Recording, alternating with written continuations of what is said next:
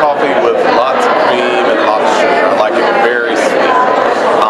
I just can't do plain stuff. I'm kind of a frou-frou guy when it comes to my coffee, so I just like to do it just right. So lots of cream, lots of sugar, I'm good.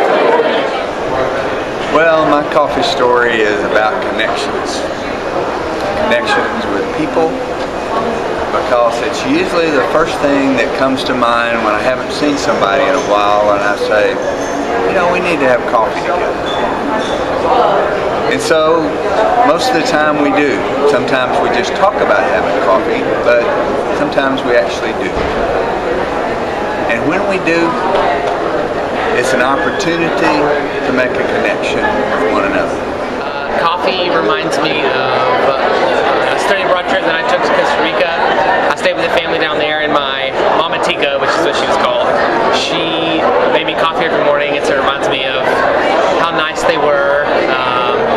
Yeah, I take my coffee as sugary and not black as possible, white and creamy. So when I think of coffee, I usually think about the first place I actually really started drinking coffee, which is Camp McDowell, and just every morning I would make a cup. I was on the summer 2013 staff, and I would make a cup and I'd chat with the kitchen ladies as they were coming out, chat with my fellow staff members, and it was just always a great way to wake up.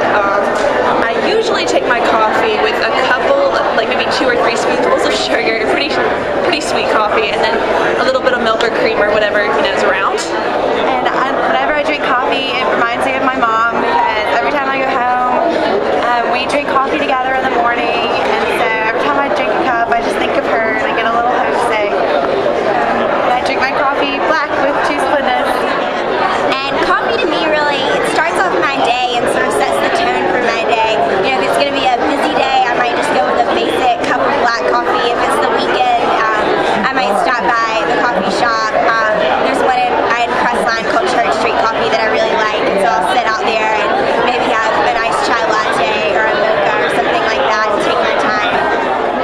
My coffee story is that I ask people to coffee a lot, and what I'm really asking them to is to enjoy some fellowship together. I think coffee is now an outward and visible sign of an inward